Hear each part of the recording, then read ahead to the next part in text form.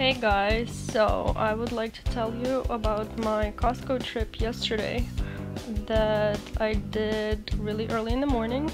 I got there, I was hoping before the store opens. Well, I heard about the senior hours, but I didn't figure out that they open the store now like 2 hours earlier. Like at 8 senior people go there, and at 9 everyone else starts to go instead of the usual 10 a.m. So I had to wait in line for quite a bit, even though I got there at 9 a.m. I think I waited like around 40 minutes to get in. No, maybe like an hour. At least an hour, yes. But I did end up going in, and well, come see what I've been doing and what I've been getting.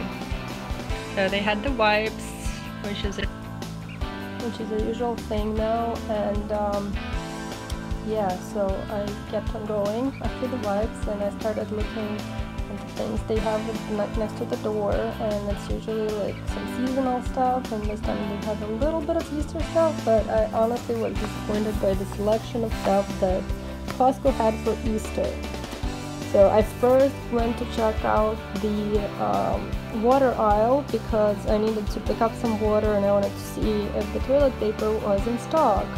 And since I had my cards, I needed to start with putting the water in it because I didn't have the usual shopping cart. I used my own. I brought my own card because I don't want to touch anything or anyone in the store.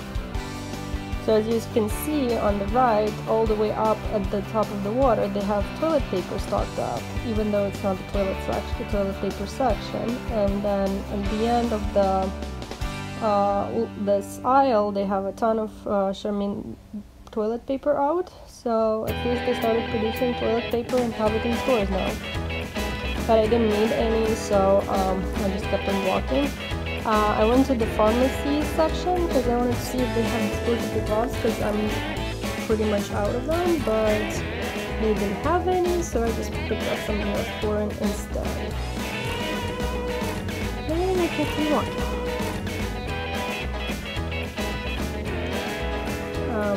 I wanted to pick out like something nice and close for my little one, so I found this like little cute robe from the stuff they had, and I got it for her, and then I kept on going. And then I just wanted to see what kind of candy they have, because usually their candy they have really good stuff, and I was not disappointed. Chocolate eggs they had there, they were amazing. You can see me putting a Costco bag inside my cart because I started filling it up with like little small things and I didn't want to get out of the cart, so I just kept putting everything inside my shopping bag. By the way, if you guys are interested in seeing how I shop with a shopping cart instead of like the store cart, let me know because it's an interesting experience to share. Not everyone definitely goes to Costco, such a big store, with a cart. But I needed to do it because the line for the cars is kind of crazy, and also I didn't want to take a cab back because the cars, well, I don't trust the cabs at this point. You can see most of the people, like, yes, people pass by each other, but everyone is keeping their distance, 6 feet or more, and most of the people are wearing masks. I did wear a mask, but honestly, I could have done without it because I just got a headache from it instead of like it actually helping me, I think. But hopefully it did help. Who knows? So yeah, I kept on getting like a little bit of snacks and stuff like that. Obviously my husband doesn't approve of snacks, but I still went and got them.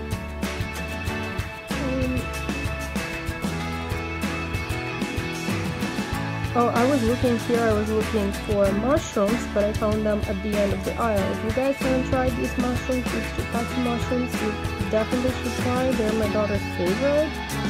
And they're like these salty treats. Honestly, they do not taste like mushrooms, but I really like them. and it's only one ingredient. I think it's freeze-dried, like just shiitake mushrooms with some salt. That's it.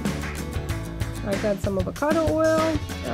I only used it a couple of times before, but the Costco price, you can't beat that, so I went and got a large bottle of it.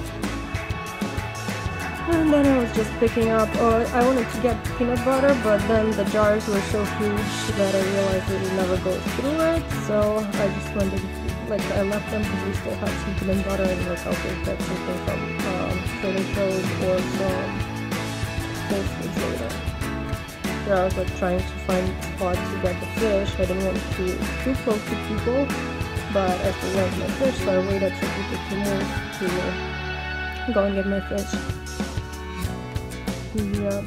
And then chicken you could get only one per person, so I went and got some chicken breasts because, I mean, they're versatile and maybe the kid will eat them, who knows. Yeah, that was me taking my time packing it all up because going with the cart is tricky.